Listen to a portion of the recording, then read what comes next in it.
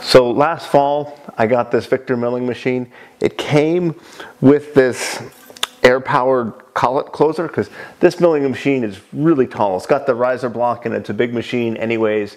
So I'm a little over 6 feet tall and I can, barely reach up to the top of it. So it's really tall. It is workable, but really, if you have an air thing, you want to be able to use it.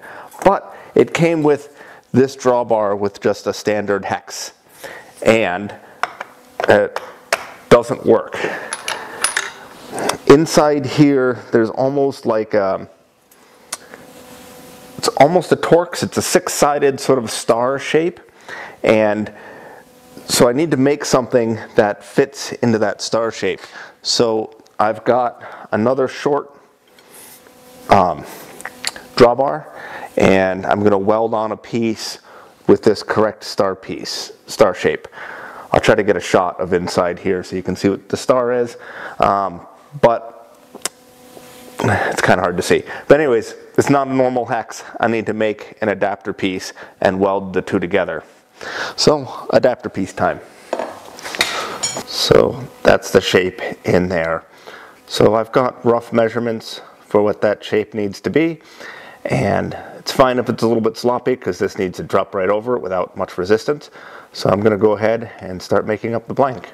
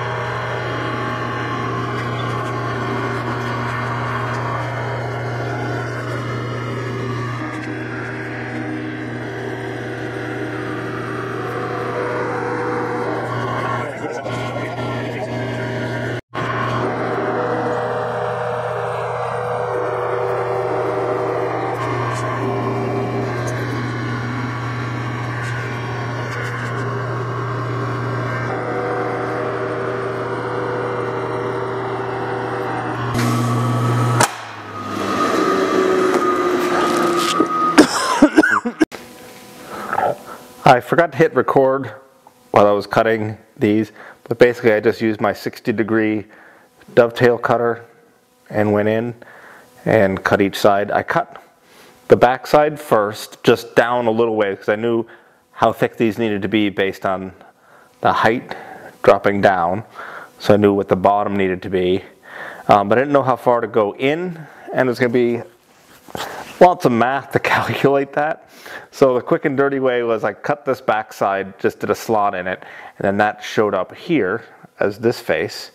And so I was able to move in just until I just barely touched and make a pass, and it got it close enough. And then I went around all 6 times and got it cut. And then I welded it on to my other drawbar. So this is what the final shape is. I put these little extra chamfers on with just a die grinder and a cutoff wheel, so I got those on there.